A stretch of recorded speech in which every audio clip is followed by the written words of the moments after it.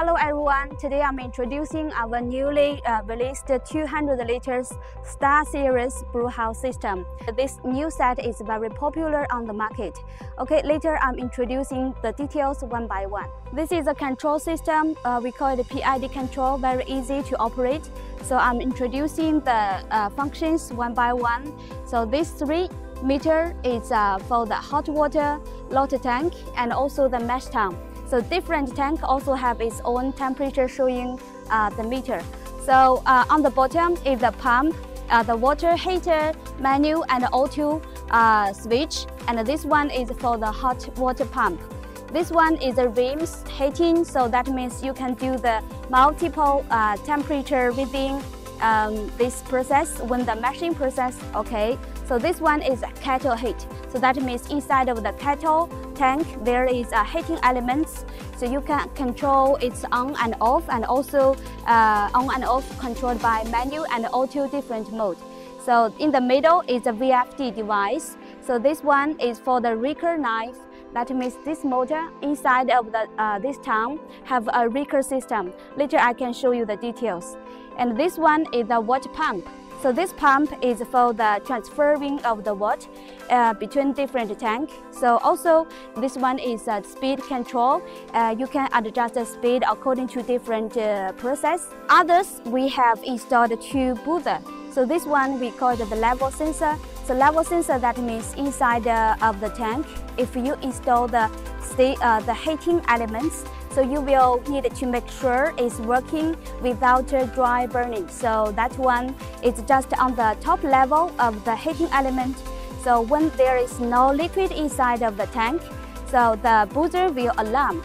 So when you hear the alarm, so that means the water is not exist the level of the heating elements. Is a kind of a protection. Okay, so we have 2 alarms in. One is in hot water tank, and another one is in kettle tank. Okay, let's have a detailed look at this tank. This is a water tank, so that means after mashing process, you will have the water coming into this tank during the filtration process. So this one is the Venesto and this green shoot. Inside, now we have water inside for the testing, so I can't open it for your reference. So later we can have a look on the top side. So this one is a backflow pipeline. When you do the backflow process, you can see the water through this side glass, and also taking sample from this sample web. Okay, let's have a look inside. Okay, with this small platform, it's very easy to operate different tanks. And this time, let's have a look at this tank. So the top lid is manual open type, very easy to monitor inside. And so on the top side is the motor. So that means the green beaker. Later I will show you the details. Okay, now we open the green beaker. So it will start working. You can hear the sound. And also we can start the water pump. So then the water will coming from this side glass. Okay, it's working. Okay, water is coming. So now you can hear the water is circulation. So this process is we are simulating the process of backflow before the laundering process from the water tank to the kettle tank. So on my right side, this one is the kettle water tank. So we can say inside there is also a heating elements and the second outlet device, and also this one is a vapor inlet. So when the water is coming out from the bottom and coming into this pot, so the water will generate vapor process, and then that's the last step before you knocking out the water. So this tank is very easy, but the function is very important for you to control the boiling process and also the vapor effect. Okay, on back side of me, this one is a hot water tank. So the hot water is a very important one for your brew day. So every time before you brew your beer, so this one, the hot water tank will start to work beforehand. So for inside of this tank, also a heating element. For this 200 liter system, we installed 12 kilowatt. The heating element, it will be able to heat up the temperature 1 degree Celsius per minute. Okay, this tank is very easy, and we can look at the other details. Okay, for the knocking out process, there must be a heat exchanger. We also combine the heat exchanger and the frame. It's very easy for you to operate. So let me introduce the knocking out device. This one is the hops filter. It's just before the heat exchanger. And also after the wort coming out, going through the heat exchanger, and then it's the step to go into the heat exchanger.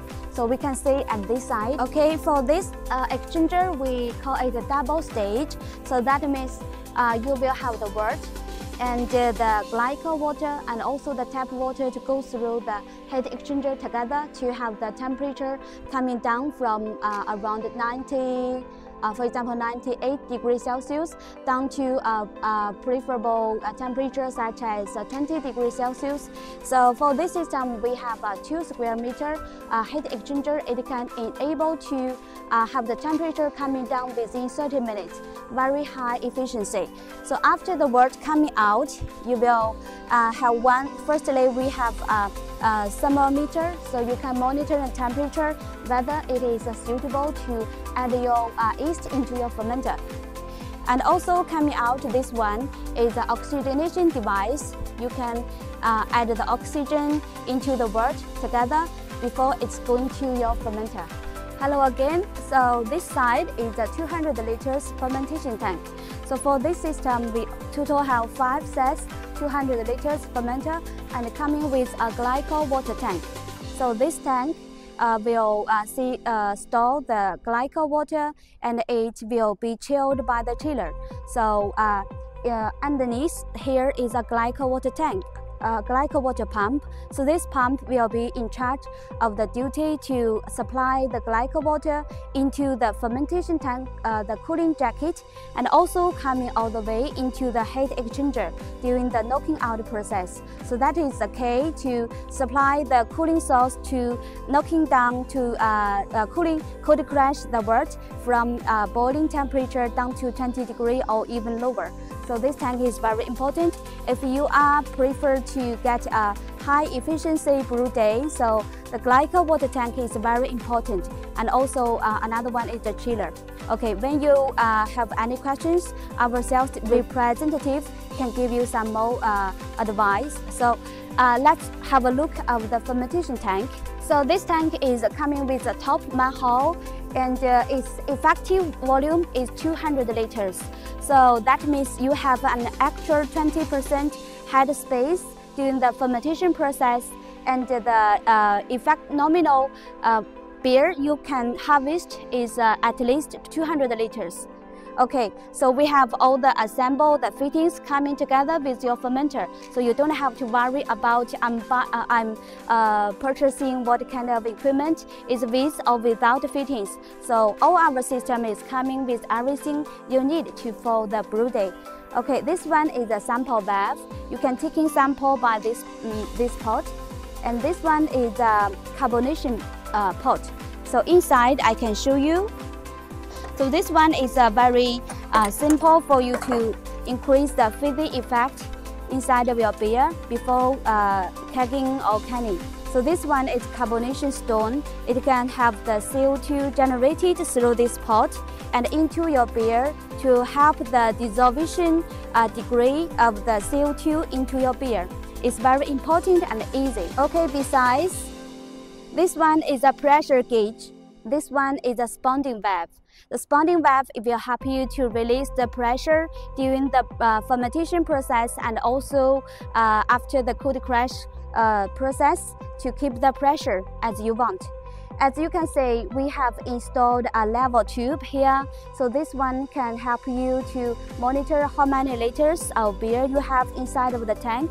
So we have the ball valve underneath. It can help you to stop the level when you don't want to have the trap coming out, and then open the valve when you want to see the levels.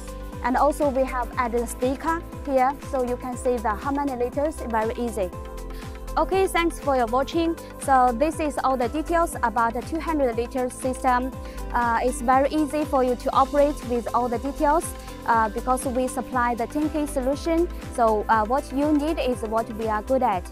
Okay, so if you have any ideas and or any queries, please don't hesitate to send us a message online, on WhatsApp, and by email. Also, you can search on YouTube and Facebook and Instagram.